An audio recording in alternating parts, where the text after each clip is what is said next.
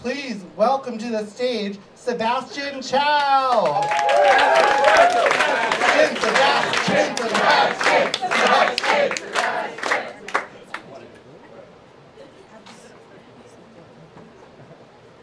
So I'm half Chinese and half white. So it's kind of hard for me to fit in sometimes because Chinese people think I'm white, and white people think I have fetal alcohol syndrome.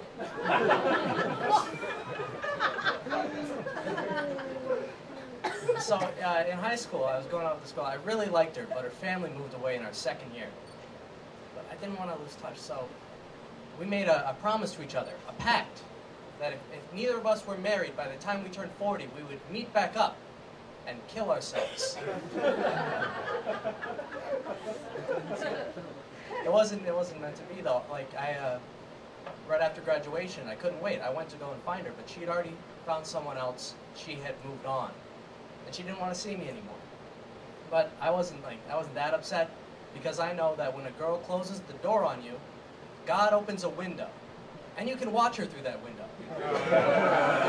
all night long.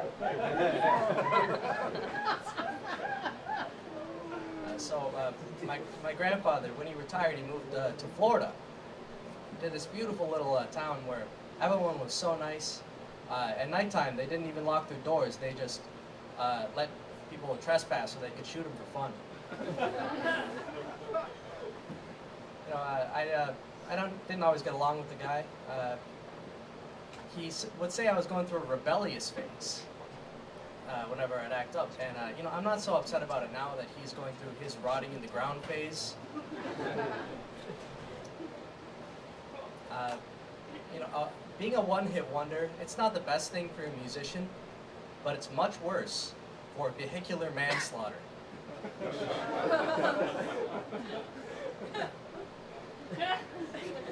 So, I used to live in this bouncy house. I would rent a bouncy house, and I lived in there. And I'll be honest, staying there had its ups and downs. But eventually I had to move out because the AC was way too loud. And whenever I would turn it off, it would collapse and suffocate all the kids inside. I used to work at a suicide hotline. I got fired for trying to employ reverse psychology.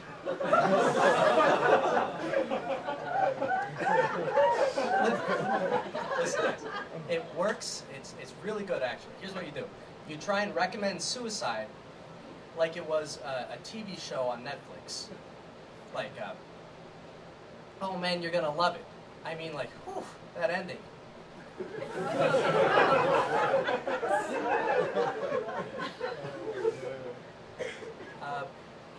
My mother was calling me up the other day, and she was telling me about this new restaurant that opened up called Andale's, and it's a Mexican restaurant. It's really authentic. The food is authentic Mexican. All the staff is from Mexico. They speak Mexican, and anyway, she loves the place, but she has one issue with it, and it's the name. She said Andale's. Why is it called Andale's? Like it's like an old Irish pub name. It's awful. And I thought about it for a second. I said, Mom, that place is not called Andale's. It's called Andale. Andale. It's not about the size of the ship. It's about the motion of the ocean. You know that? Yeah. Or it's not about how big the light bulb is. It's about how brightly it shines. There's a lot of sayings like this, and I have a theory about them. The more of these sayings that you know, the smaller your dick is. I'm Sebastian Chow. Thanks, everybody.